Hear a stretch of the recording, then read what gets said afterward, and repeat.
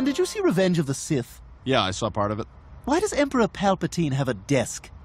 Huh? In that scene where Yoda comes in and they're about to have that big fight, Emperor Palpatine clearly gets up from his desk. I mean, I'm just saying, what does he need a desk for? Who the hell cares?